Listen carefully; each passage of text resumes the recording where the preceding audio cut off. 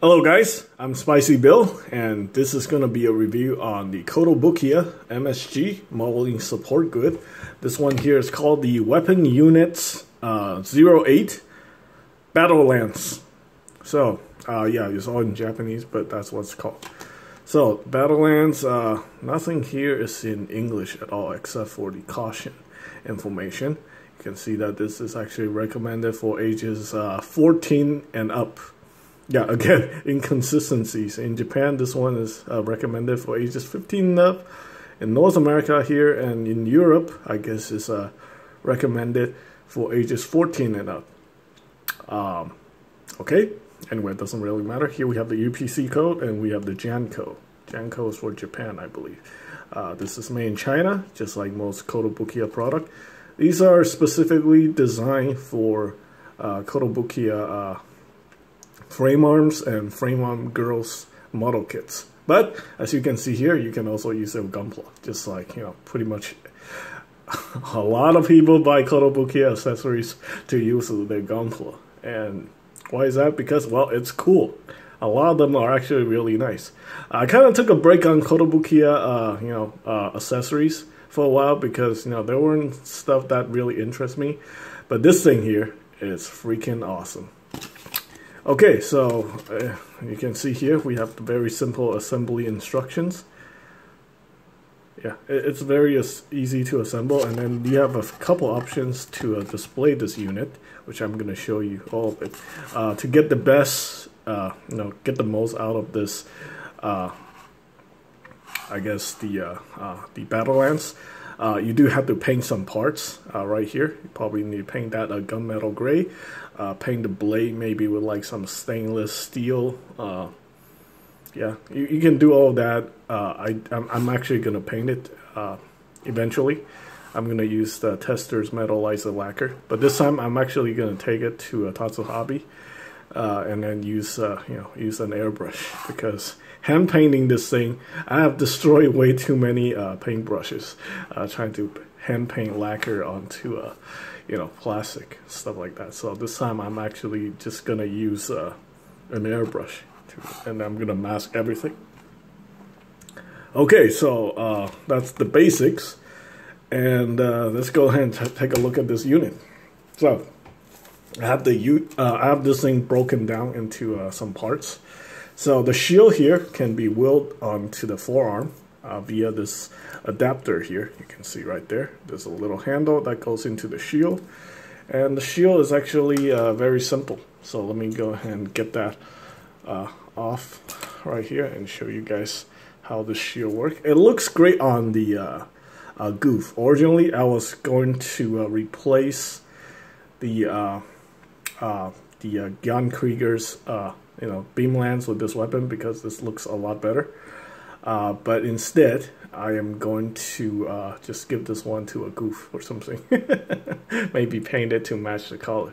Because, yeah, I want to pimp out my Goof, my Goofs. So you can see the back of the shield.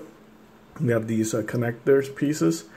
You can, connect the shield however you want. So you have a lot of customization option there. And the shield can also be attached to the lance itself. So you just take this piece right here and then you flip that over. Okay, hang on. Let's go ahead and connect that right here. And this will actually attach to the lance itself. So I'm going to show you guys how that works. Actually, this is not the right way to do it. This is the right way to do it. Anyway. Hang on. Yeah. Let's work on this a little bit like that. There we go. Okay, so here we have the lance itself. The lance is pretty cool. I'm using the, I guess the heavy caliber barrel. This right here is actually a projectile weapon, so it fires like this. You can see that this is like a barrel of a rifle. So right here, this is the gun itself, and it can fire out like, projectile. Probably looks more interesting if you remove this. make it kind of look like a projectile weapon, like a cannon or something like that. You have a bayonet right there. That's actually very cool. Okay, so I'm going to show you guys the how to assemble the battle lance. So you just attach the tip right there. And you know what, I'm actually just going to pull this off right here and reassemble this section. So the shield section actually attaches right here. Yeah, I knew I did this wrong. So there we go. Attach right here. You have the peg hole that goes right here, like that. This just covers the outside of the unit. So there we go. This thing is broken down into 3 parts. So we got this middle section, we got the lance itself, and then we got this piece. This is like the like that. So there we go. And then you attach this piece right here, like that. That goes over the arm, like that. Then you attach it right here, like so.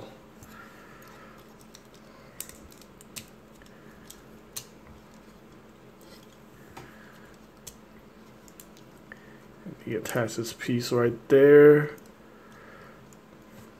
and then you attach this piece like so, and there we go. There we have the lance, and it's lance mode.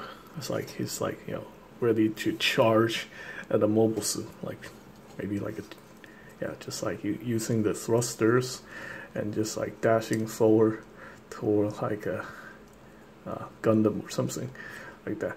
That's pretty cool. There's also another way you can wield the lance. Now in this format, it's more like holding it like a spear. So basically what you do here, you have to reposition the hand. So with this one, it's gonna be a little bit tricky because we all love these Gunpla hands. Well, the Kotobukiya use the same design too. You have to take apart the hand and then reattach. I wish one day they would come out with better technology, but anyway, this is what we have to contend with now right now. Okay, so let's go ahead and move this up a little bit, and there we go. Push this in, and now the Zaku has a lance weapon. Yeah, it's you can see maybe this not the Zaku. Why did I call this thing a Zaku? The goof may be a little small for this to hold it like this. This might be a little bit if you get like a bigger mobile suit, maybe like a unicorn or something like that. Technically, this is 1/44 scale. So this is the Gundam Universe Unicorn Gundam action figure. And if I can get the stupid beam rifle out of the hand, we can try to get this to work on that. So hang on. Oh boy, I really don't like that design. I'm still hoping one day, part of the accelerated evolution of Gunpla, they would give us, different style hands. Okay, so let's see if the unicorn can hold this thing better. Yeah, it looks more natural holding it, with being wielded by the unicorn. But this is like a very archaic weapon to be used with a unicorn. Unless this thing can shoot beam energy or something like that, I don't think this is gonna be a weapon that you want to use on the unicorn. But whatever, you can do whatever you want. I think it's pretty cool. I really like this accessory. You can get this for around $10 at Tatsu Hobby. I think $10 or $11. That's what I got it for. I definitely recommend this one. There's quite a few things you can do with this. It's a very cool looking weapon. You can use it with your Kotobukiya kits, or you can use it with your Gunpla or your action figures or whatever. It's actually a little bit too small for 1/6 scale.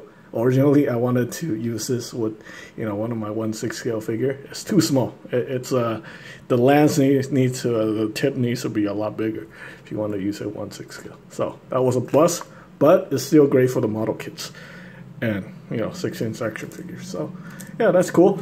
That's pretty much it for this review. I hope you guys find the information helpful, and as always, Thanks for watching.